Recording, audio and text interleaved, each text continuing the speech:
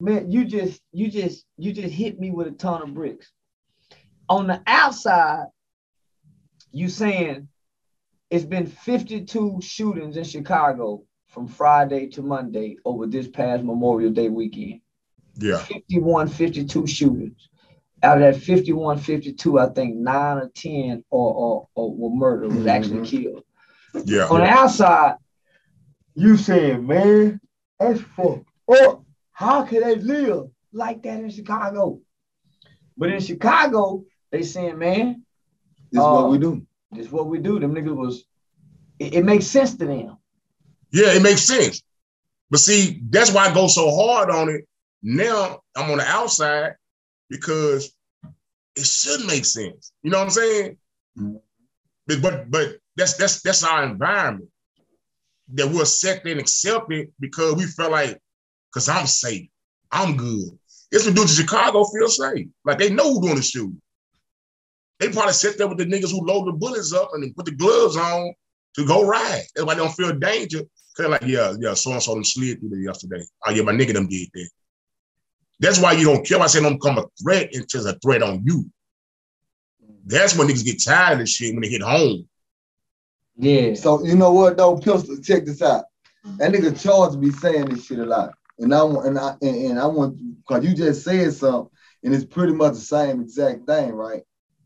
Yeah. When you get a person outside that environment, it seems like you change their whole mindset. Yeah. But long as you stuck right there in the hood, long as you stuck right there in the projects, it's like, man, I'm with whatever going on. But in reality, I'm not with it, but I'm with it. That's all I got to. I gotta be with it. But as soon as mama say, man, check this out, we finna go over here somewhere. We'll probably look back and see that same child and be like, damn, how you turn out like that?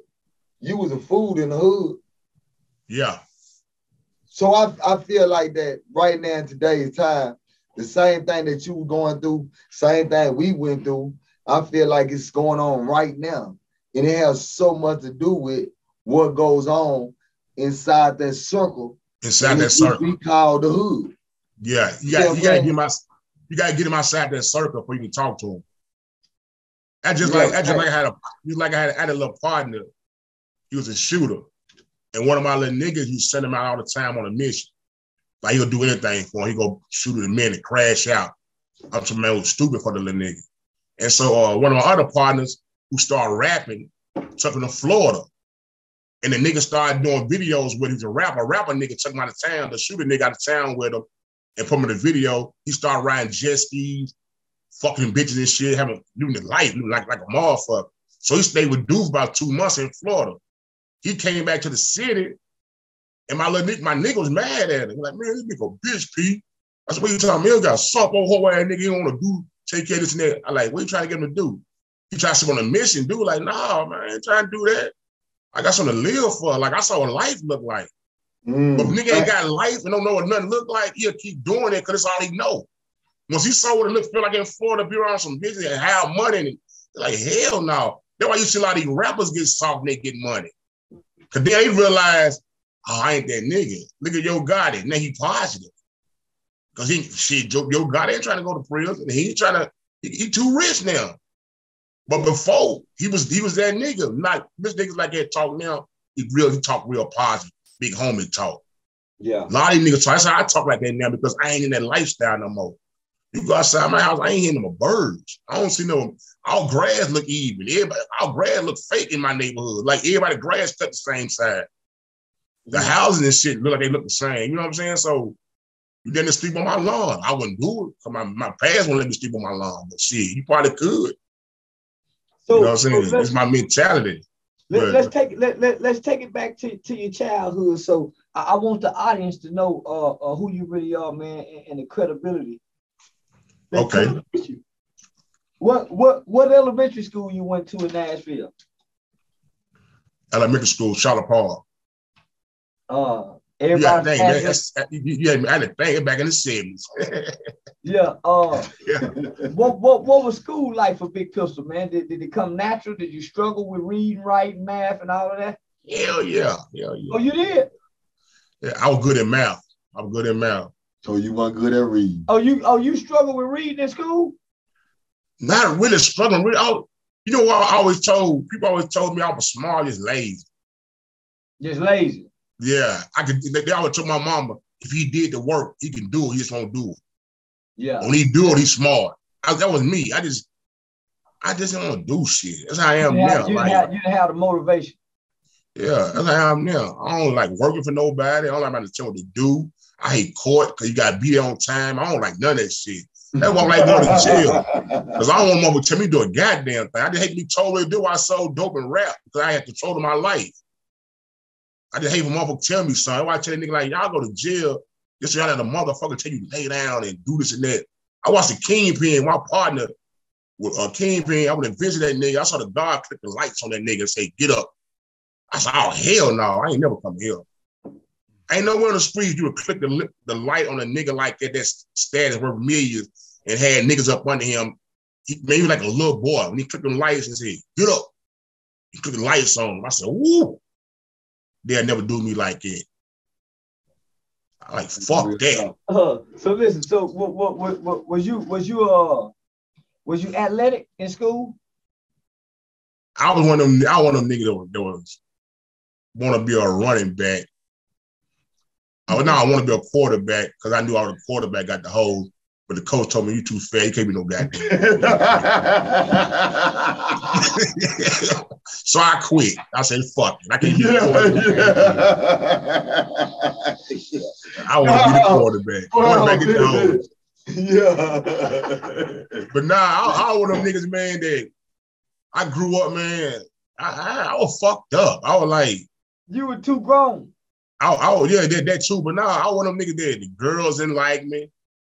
I was a little chubby nigga, but I look back at my old pictures, nigga, I really wasn't fat. It was just fat back then. But you thought you were. Yeah, I thought I was fat back then. I look at my picture now like, damn, I ain't never been fat. You know what I'm saying? Like, I'm fat now, but yeah, when I was coming up, I thought I was fat. Like, they be like, fat Pilsky. And so niggas go on me and shit because I didn't know projects. I didn't have no washing machine. I used to wash my clothes in the tub with that Tide. You was straight up project nigga. Yeah. You had that Tide washing powder. I'm talking about when you wash your pants in that Tide. If you don't wash it out good, the white chicks and shit on your pants from the Tide. And you hang the pants up on the door, on the bedroom door, and hope it dries so you be ready to go to school in the morning.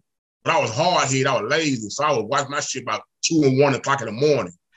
So about 5 in the morning, it's still damp. So I'm on the school bus, smell like a goddamn mop. You know what I'm saying? Yeah. So the kids like, what's that smell? What's that smell? Who was that? Somebody spoiled. Somebody spoiled. And it be me. And I'm mad at a motherfucker. I'll be like sitting there quiet like, you better not say it's me. You better, oh, it's Pilsner. Oh, that's Pilsner, you know. So people would scold on me and shit. And nigga had the old shoes. I'm trying to remember one time I took my shoes to school and I kept feeling something in my goddamn feet. It could hurt my toe. I was like, damn, stepping on someone walking, make my walk off. So I remember getting in the classroom, the back of the classroom, take my shoe off and hit them up on the floor. It was a dead rat in that motherfucker. My feet just smashed a rat inside the goddamn shoe. God, like that shit I went to so people can't tell me. Did nobody see that, did it? Hell no, they ain't see it. Oh man, that'll scar a nigga for life. That'll turn a nigga into an instant killer. Man, you ain't talking about nothing. Man, motherfucker rat you, man, that'll turn that'll turn a nigga into a heartless person. Man, I lay on the floor, man, and watch rats run across the curtains, nigga. In the project, how they? Yeah, nigga.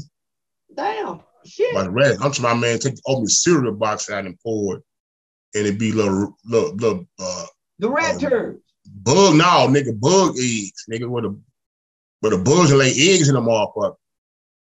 What kind of project? Well, no, I take that back. God, you got to send it. Hey, no. I've been to Nashville, and I said, man, these projects look like they were built in the 50s. Now we done quantum leap. Yeah. Now they built in the 40s, 30s. No, you grew up in them projects?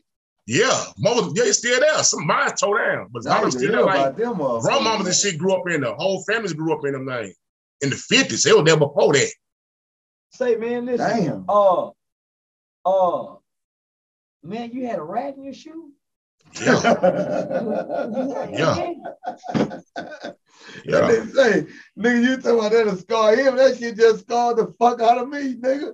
Yeah. What if I goddamn me put my shoe on and I touch a goddamn rat? Nigga, I think you've been over with for me, man. I ain't going to school no more. Let me ask you something. Do you think that had a lot to do with your interest in school and your motivation in school? Nah. I always say first. I ain't gonna like school. What was your? I ain't like school. I ain't like school because, see, what people don't realize, I don't make my mama sound like no bad person. I got the best mom in the world right now. My mama, man, worked for the. My mama raised the mayor and the Senator Jim Cooper and John Cooper raised. I'm not raised, but took care of their mama. You know what I'm saying? Like, yeah, that's how poor I got in there. The mayor, my mama got him on speed dial. You know what I'm saying? Like, yeah, like she stayed at the White. She went to Washington D.C. with them with their mama because she was a caregiver of their mama, the mayor in the common Jim Cooper. So nigga got political ties like a motherfucker. I just don't use it because just who I am, how I represent myself online. I don't try to do nothing to, look at those people like, oh, that's Berta's son. You know what I'm saying? Yeah. So she did her best, but as a single mama back then, I realized it was harder to come up because they would tell you, get welfare, get food stamp, we'll take care of you. But if you didn't want that shit and you try to work like my mama did work, they made our rent high. Our rent was down to $300 in the projects, and people on welfare was down to free or $40. So like the more money she made, the more they would tax.